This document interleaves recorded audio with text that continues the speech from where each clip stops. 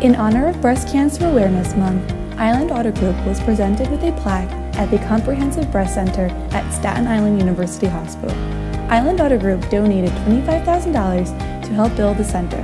The center provides patients undergoing treatment for breast cancer with the utmost quality of care. Island Auto Group will always strive to give back to the local Staten Island community and help support those in need. We wanted to do something great for the community, and we thought there was no better organization than Staten Island University Hospital, and we were able to donate some money to help build this wonderful center here.